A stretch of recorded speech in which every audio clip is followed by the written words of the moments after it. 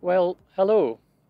Here we are at the fourth and final session of the 2021 Argyll Bible Convention, which we've held in the beautiful west of Scotland town of Oban since 2013. We give you a very warm welcome, whether you've been with us for one or all of the sessions, or if you're joining us for the first time. Our theme this year has been Trusting God in Turbulent Times, which is particularly appropriate for a time of pandemic. The 4 sessions have been held from Monday 2nd till Thursday 5th of August each evening at 7:30 p.m. Each session will also be available on YouTube in future, and we invite you to like, share, and subscribe this post. It's a privilege to have as our speakers this year Jonathan Lamb and John Risbridger. We're very grateful to them for their ministry. Each evening, local friends are leading us in prayer and reading the scripture. We hope you will enjoy this time of virtual fellowship, which we're sure will not only be a very different experience, but one shared with a much wider group of people than would otherwise have been possible in Oban in more normal times. This evening's speaker is John Risbridger. Thank you for joining with us, and God bless you.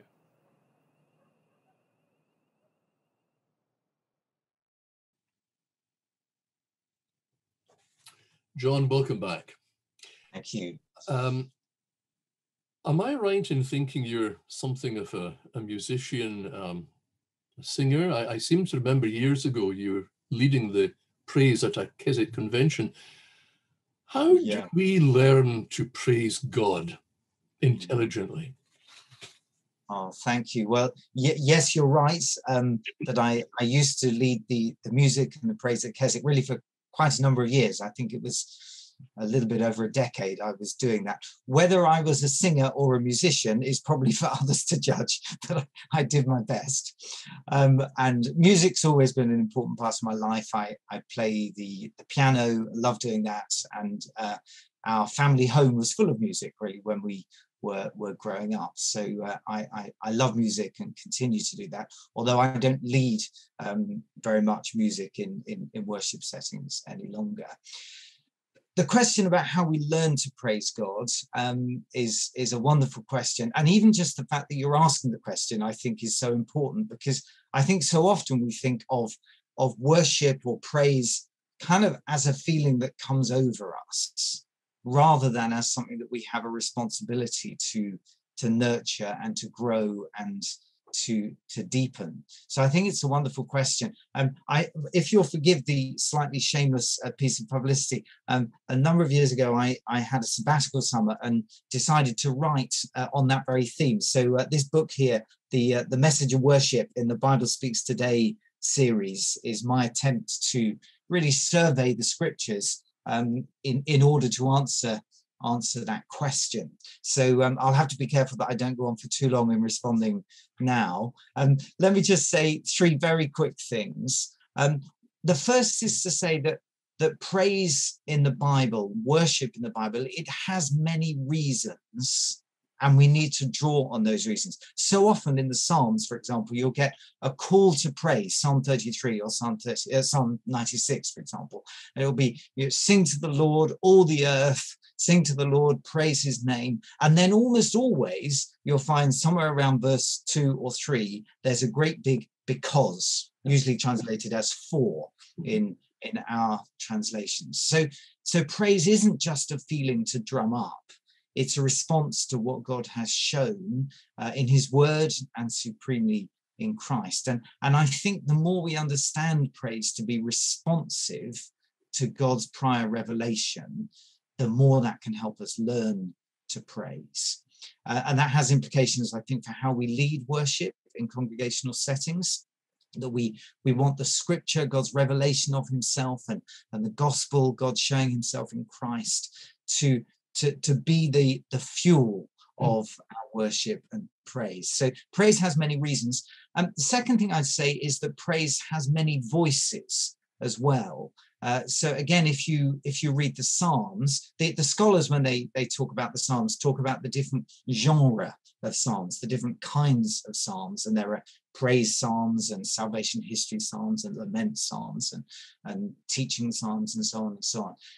But we can almost reclaim that as not just a technical category for the scholars, but a sort of voice of worship with which we can learn to sing ourselves. And I think one of the challenges in the contemporary church is to learn to sing with that range of voices, so that we can have, on the one hand, the enormous exuberance of Psalm 100, make a joyful noise to the Lord, but we can also have the solemn reverence of Psalm 97, worship at his footstool, for the Lord is holy.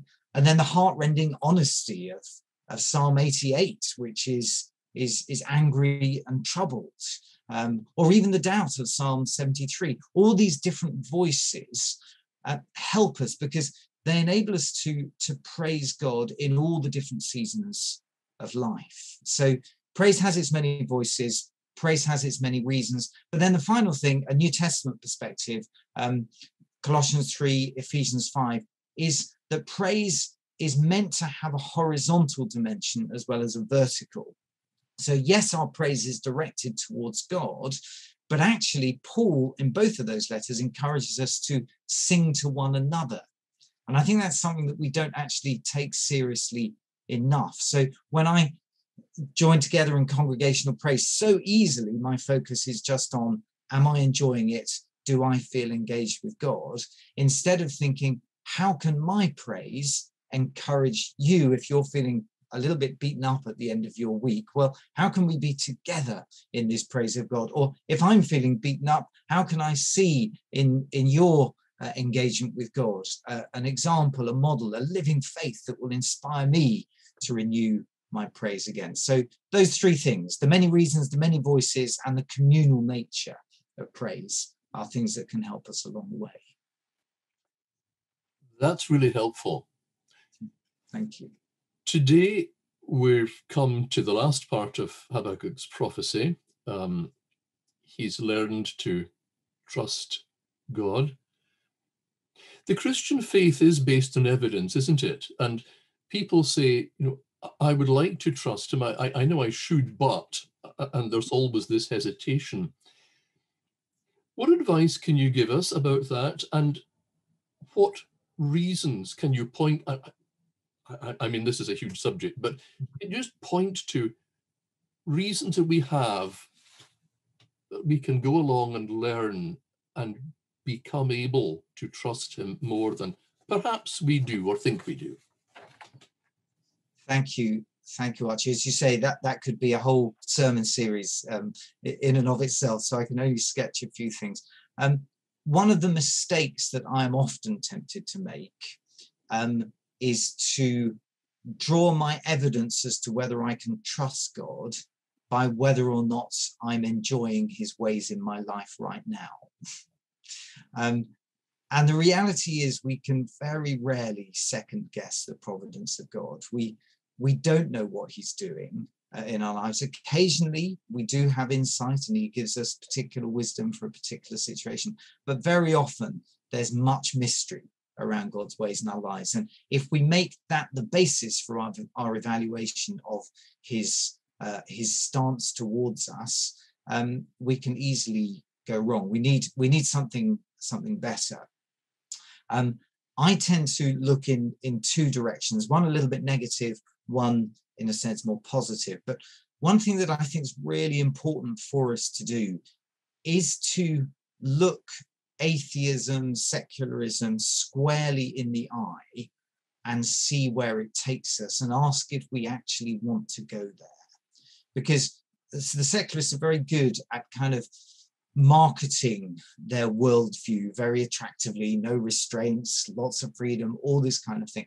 But actually, when we poke it, when we push through it and really understand it, what we're looking at is a universe that I think most of us don't want to inhabit, a universe with no meaning beyond the meaning that we create for ourselves, no basis for morality beyond the shifting sands of of human opinion, no basis for hope other than just mere optimism, no comfort in sorrow other than a bit of therapy, no ultimate accountability for human evil, and no ultimate restraint on human power.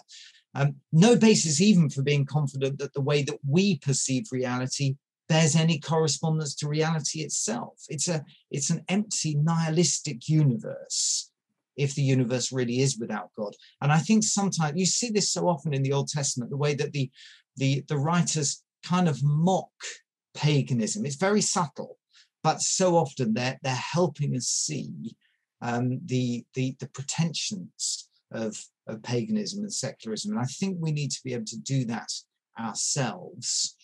So that's the negative.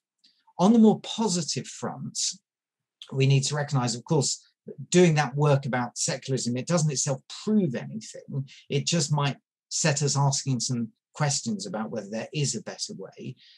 But there is then lots of positive evidence for the better way, and especially our evidence focused on the person of Jesus himself, because, as you said, Christianity is not a philosophy of life or even an abstract system of doctrine. It's a response to God's acts in history, and that sets it apart from really every other worldview. So the way I tend to argue that is I begin with, okay, the fact of Jesus' existence in history. We know that to be the case. Evidence, of course, by multiple witnesses in the New Testament, but also supported by the Romans, Tacitus and Pliny, Jewish, Josephus, Greek, Thales. It's supported. There's not lots of evidence outside the scripture, but there's a remarkable amount for the penniless preacher of Nazareth, as I think it was Malcolm Muggeridge called him. So he existed. The evidence also supports the fact that he claimed to be the Son of God and was crucified for that claim because it was regarded to be blasphemous. Well, we have to then deal with the fact that this man existed and he made that claim. And what will we make of the claim? And as I see it, the suggestion that this was a claim that was a deliberate falsehood or a delusion simply don't stack up with the reality of who Jesus was. Added to that, the evidence for the empty tomb. There is no better explanation for the empty tomb of Jesus than that he rose and continues to live to this day. You put all this together, and actually there's a great deal of evidence. And then, of course, there's a continuing evidence in the life of the church by the power of the Spirit as lives are transformed by the good news of the gospel. So looking at the circumstances of life will tend to discourage us all too often. But when we look at the evidence for the existence and the claims and the resurrection of Jesus, we can find a robust foundation for living as people of faith and hope. Thank you, John. And you're going to speak to us now about the last part of Habakkuk's prophecy, where he comes to this point of faith. Esther McRae is going to read that for us, but before she does, Bill Harvey will lead us in prayer.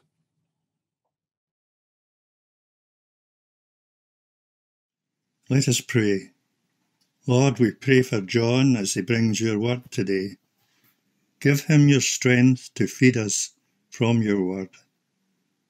Open our hearts to the word John brings, and give us open hearts to hear and challenge us afresh. In these turbulent times, remind us the sovereign Lord is my strength. Enable us to have that encouragement, knowing that in all things you walk before us and surround us with your never-failing love, and that great peace that passeth all understanding. Habakkuk chapter 3 verse 2 says, O Lord, I have heard your speech and was afraid. O Lord, revive your work in the midst of the years. In the midst of the years, make it known. In wrath, remember mercy. Lord, let us hear and echo Habakkuk's prayer today. Lord, we pray for revival which must start with us. Guide us, what to do in our various situations as we revive your work. Guide and teach us what to pray for. Guide us who to share the 4 addresses we have heard, starting inside our fellowships and looking out to others who may be seeking. Help us to keep our eyes on our Lord and Saviour Jesus, and encourage us each day from your holy word. Lord, in these turbulent times, enable us to look out as our Lord did on the crowds and weep, and be alongside them. Help us to make the Lord's work known to others. Lord, be with us today and encourage us. In Jesus' precious name we pray. Amen.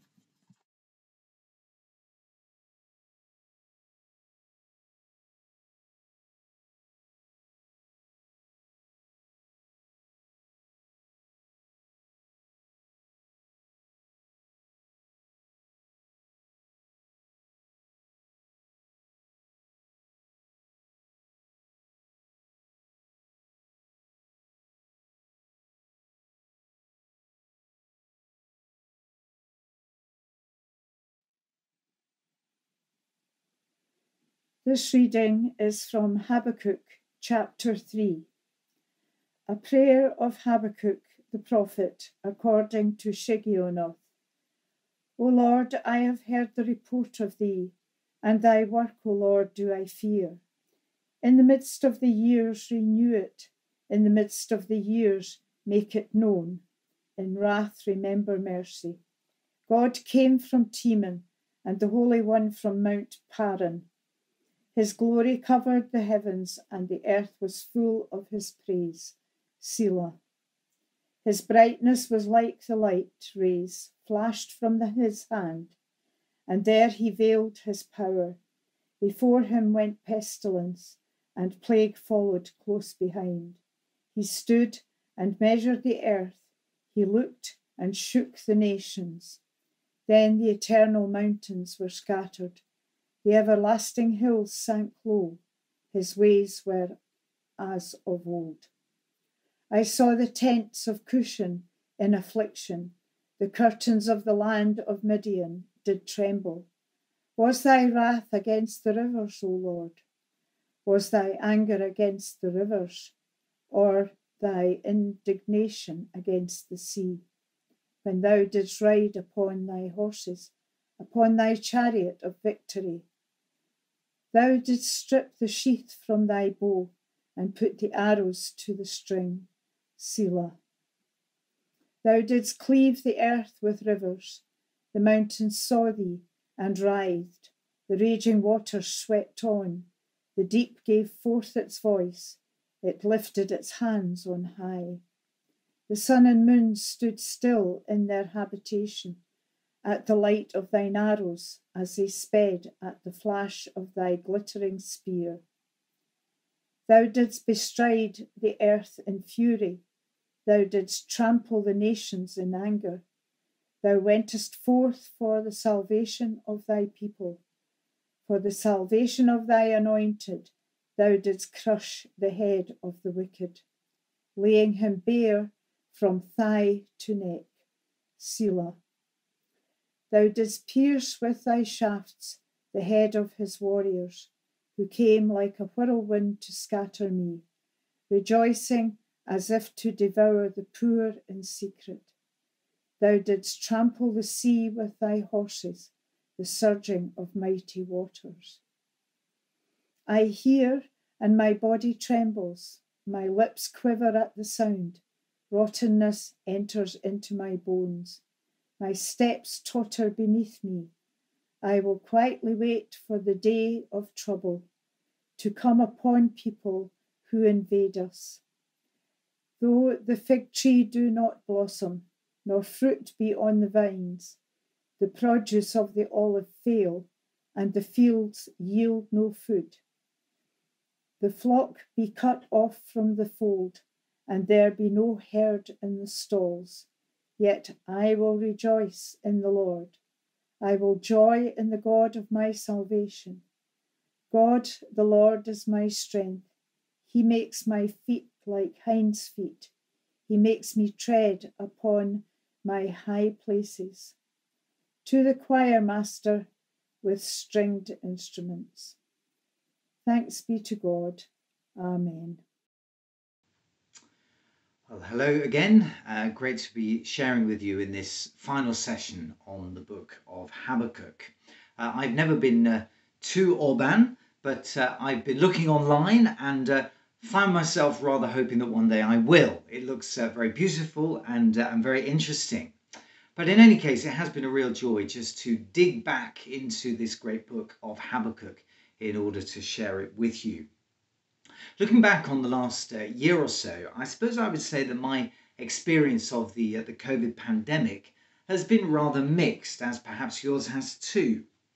I look back to the early days when, for all the anxieties, there was, to be honest, something rather exhilarating going on. We had to learn quickly about how to move church online, and we had to think creatively and do things differently, because it was obvious that the old patterns were not going to work in this new situation.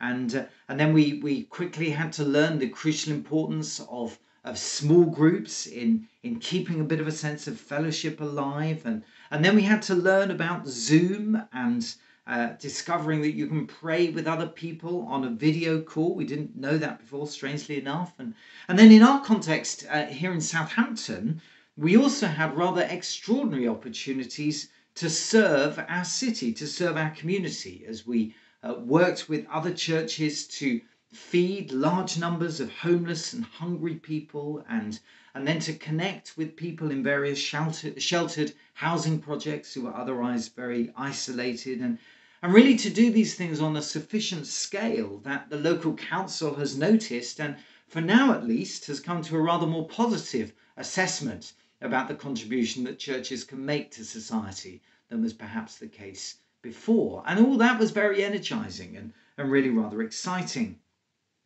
But I suppose as time has gone on, the cost has grown.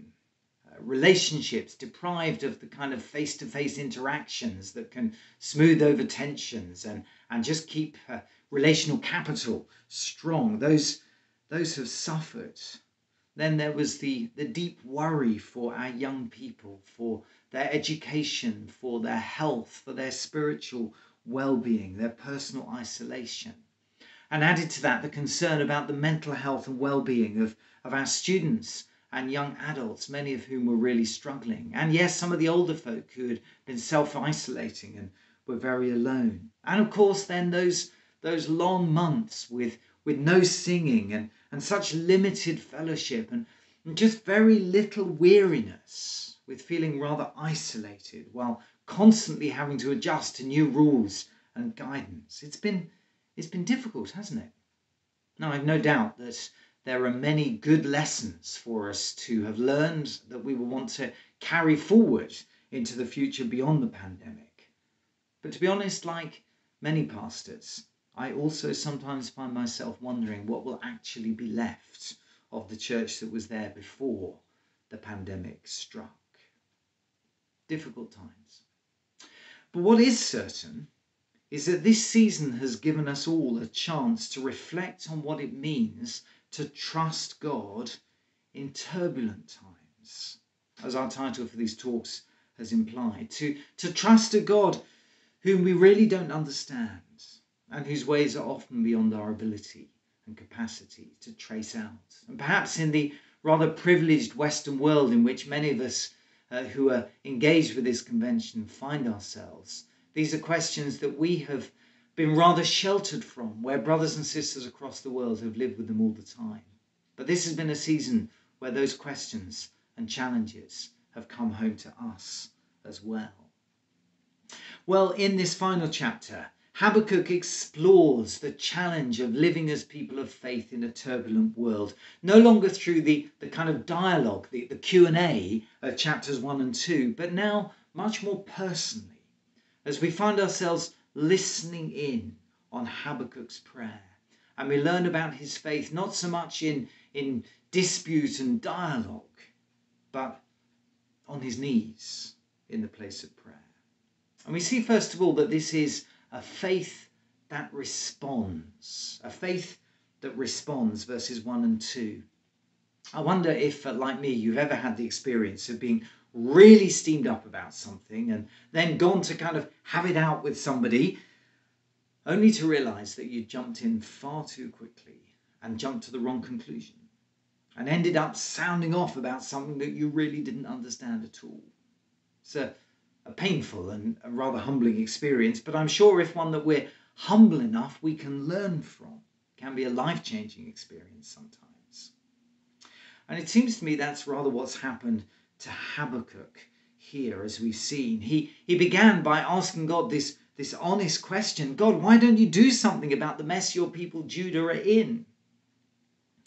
And then God responded with this troubling revelation that he intended to use Babylon to discipline his people. And Habakkuk responds with howls of protest. How could you do that, God? The Babylonians are far worse than us. They can't surely be your instrument of judgment against your people. But God responds again and says, actually, I will. But then afterwards, I will also judge Babylon for its arrogance and brutality, while those who keep trusting in the word that I have spoken will live. That's been the dialogue. Brutal, difficult. And we get to the end of chapter 2 and the questions have been asked and the answers have been given, whether palatable or not. And Habakkuk has reached the place where the time to protest has come to an end. He's reached the end of the road. And he concludes chapter 2, verse 20. The Lord is in his holy temple. Let all the earth be silent before him.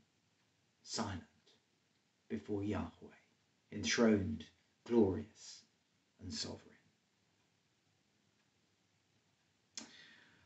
It's a little bit like Job at the end of his painful dialogue with God, isn't it? As Habakkuk realizes that he may not understand God's ways, but he is called to trust him. And so he falls silent, moving from protest now to prayer, from fear now to faith. Now I wonder if that's a journey that God has ever called you to make. It happened to me a few years ago. I was on a bit of a wave, really, at the crest of a wave, and things, as far as I could tell, were going really well. But then there were a series of setbacks that I couldn't handle.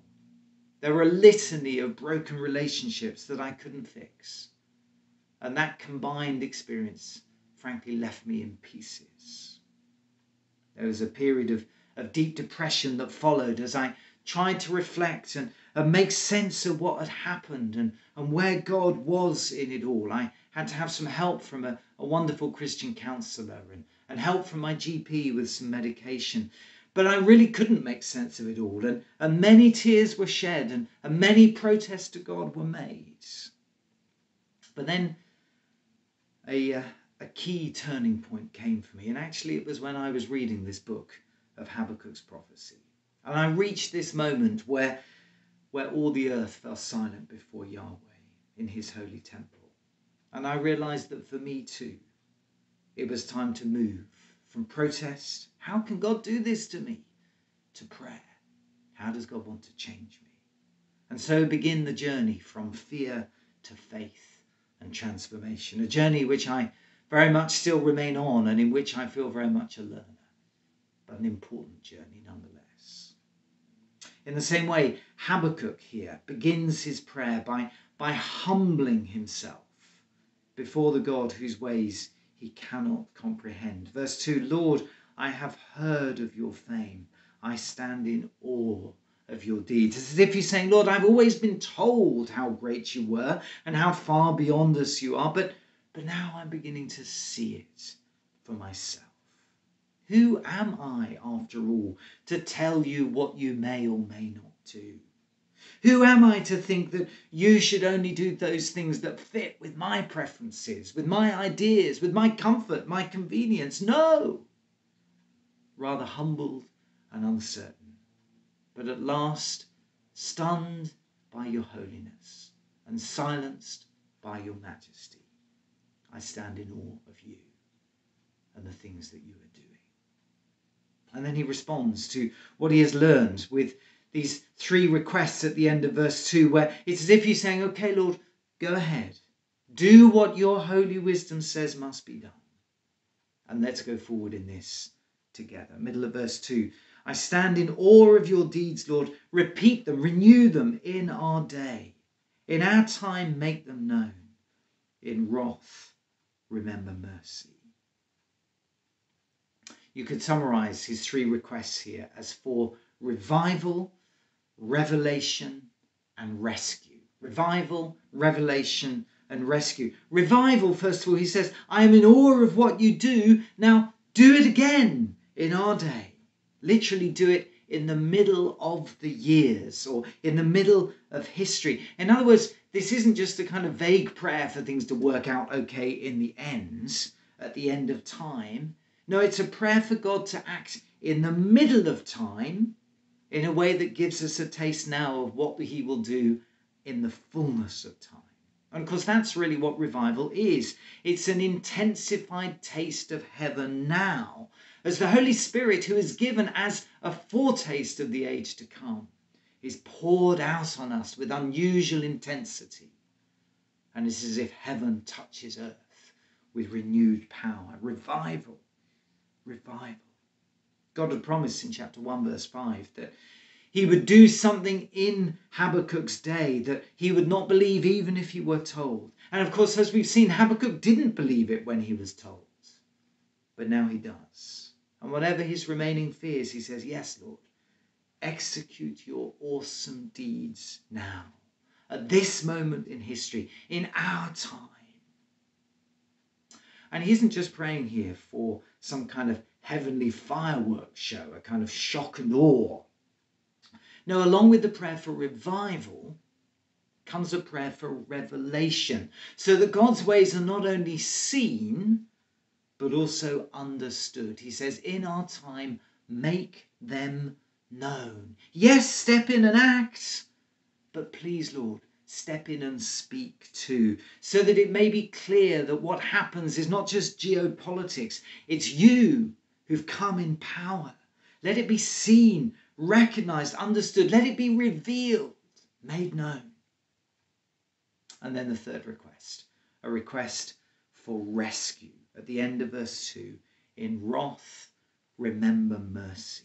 Lord, you are allowing your people to pass through this time of immense pain, of deep difficulty, of painful discipline. But let this not be the last word. In your wrath, deserved as it is, remember your mercy too. Rescue us, O Lord. Revival, revelation, rescue. Seems to me we need exactly the same responsive faith in our turbulent time. We don't know all that God is doing in this pandemic or in all the other changes going on in our world. And to be honest, we're probably best not to pretend that we do know. But it is beyond doubt that the foundations of our civilization have been shaken. And we've seen so clearly in the pandemic that we've seen the limits of our ability to control the events that unfold with rapid U-turns in government policy as events move beyond what was anticipated. We've also seen that things that we long relied on to give us security and prosperity and peace now look very fragile. We don't really know what's going to be the economic hit at the end of all this. Yes, in this context, Christians have been called to step up and show God's love by serving our communities. There's much we don't know, but there are these things that we do know, and that God is not surprised or on the back foot. He is working out his plans. And so in our confusion, we say, yes, Lord, act in our time. Revive your deeds now in the middle of history and show to everyone it is you who acts, and in your undoubted wrath of the sins of your people and of our nations. Still, remember the mercy of the cross and sweep in a great harvest of people through faith in your Son Jesus and what he did on the cross. Revival, revelation, rescue. You might even want to write those three down and make a commitment for the coming week just to pray them yourself each day. Revive your work in the midst of the years. Reveal your purposes for all to see. Rescue many through the cross and resurrection of Jesus. Faith that responds. But then Habakkuk takes a look back in history, because his faith is also a faith that remembers. This is verses 3 to 15, a long kind of poetic section. Begins verse 3. God came from Teman, the Holy One from Mount Paran. His glory covered the heavens and his praise filled the earth. God came.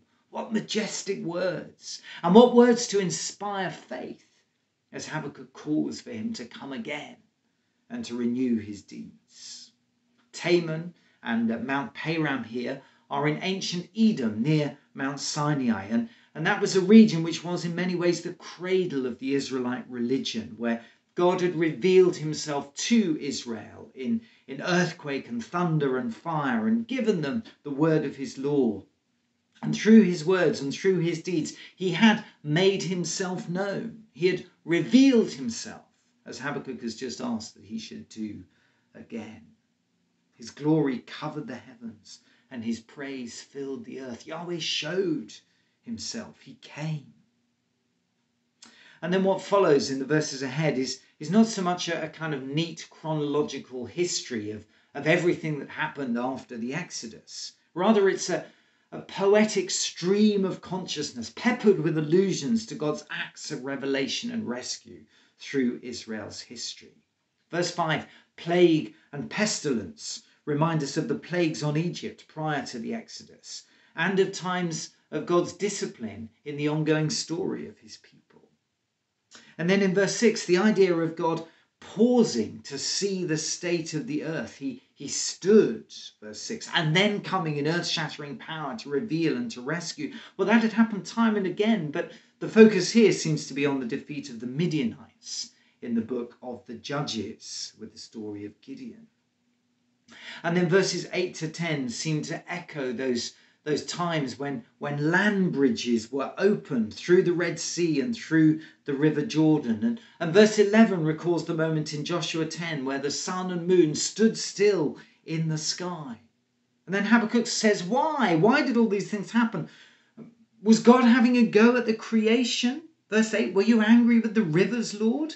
Was your wrath against the streams? Did you rage against the sea when you rode your horses and your chariots to victory? Was God angry with creation?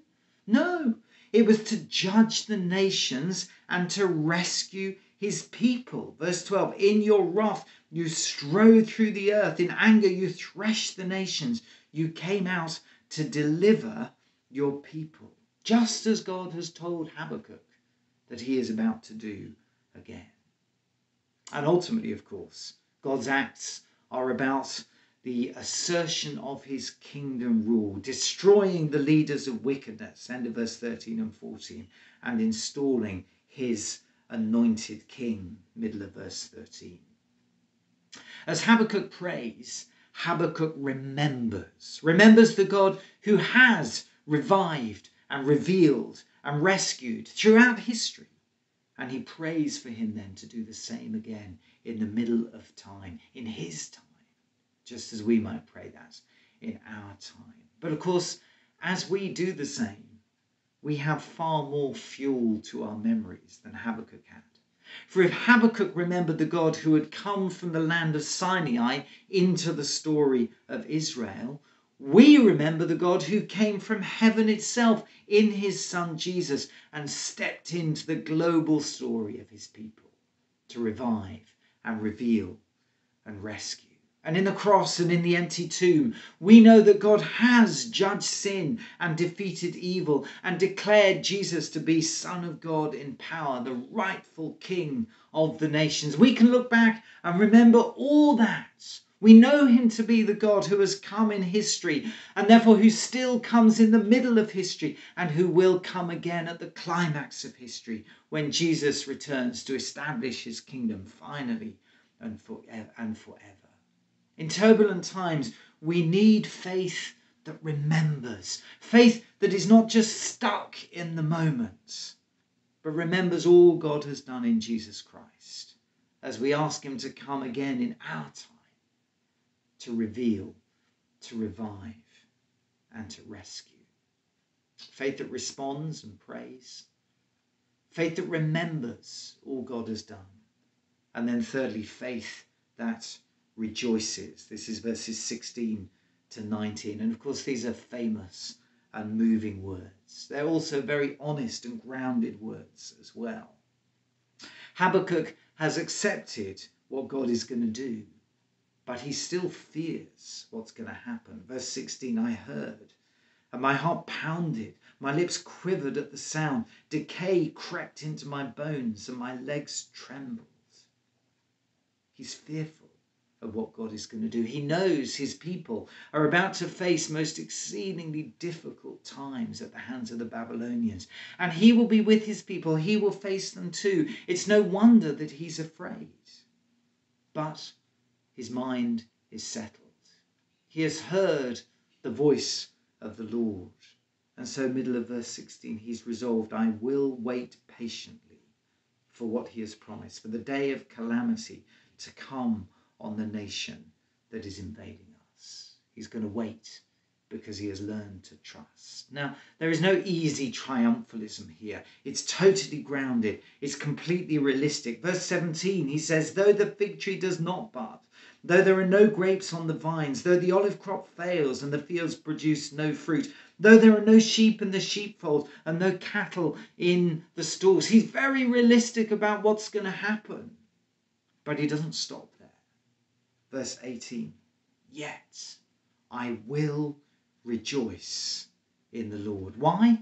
Why on earth will he rejoice when all that's going to happen? Well, he explains, I will be joyful in God, my Saviour.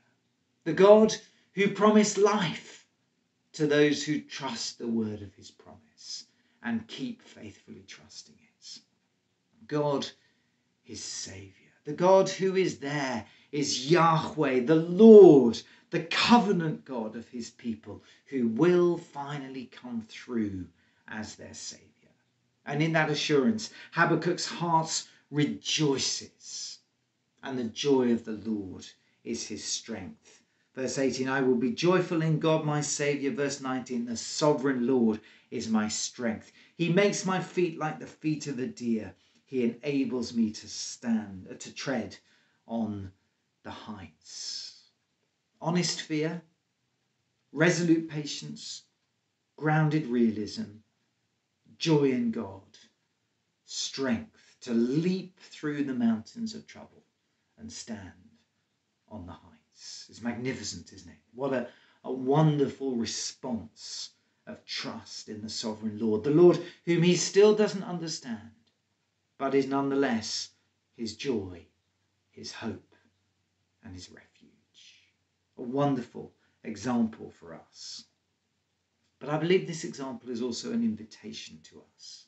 An invitation to us to live in this prayer ourselves as we face turbulent times, and to make that prayer our own.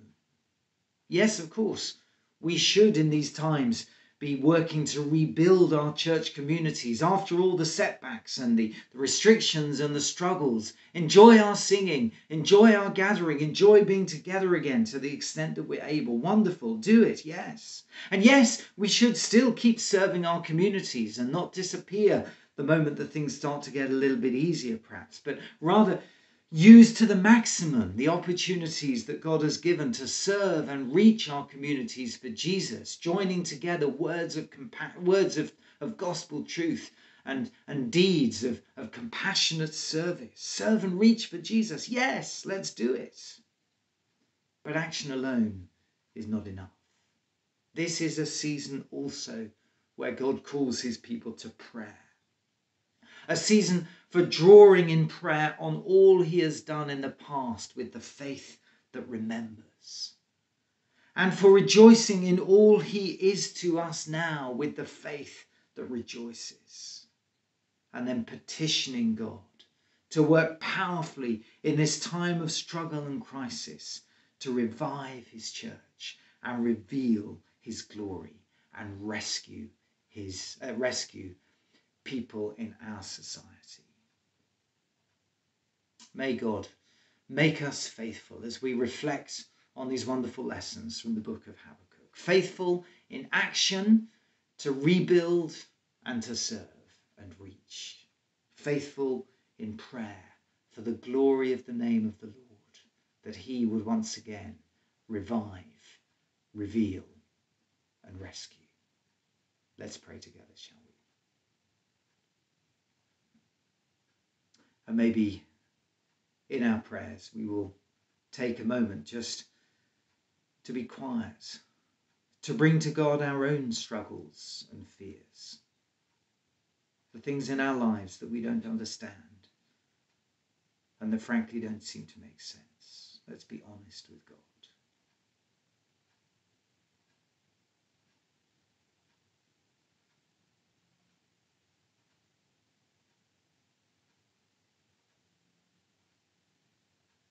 Lord, we have heard of your fame, and we stand in awe of your deeds.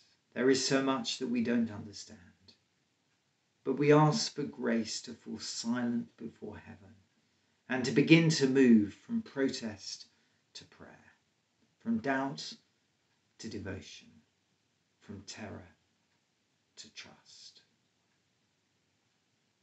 And we cry to you, Lord, as Habakkuk did, that you would revive your work in the middle of the years. As you have moved in the past, Lord, in our nations, so move again, we pray, in mighty reviving power. Give us a fresh taste of heaven on earth as the Holy Spirit is poured out liberally on your people, and thousands, millions are swept into the kingdom through faith in Christ. Revive your work and reveal yourself, we pray. Make your actions known. May it be apparent to everybody as we seek to serve and reach our communities that this is not just a bit of kind of social work and do-gooding, but this is the people of God living out the heart of God for the glory of God, that his ways may be revealed in our time. Speak, Lord, that people may see the glory of Christ and be drawn to him. And Lord, rescue many, many people.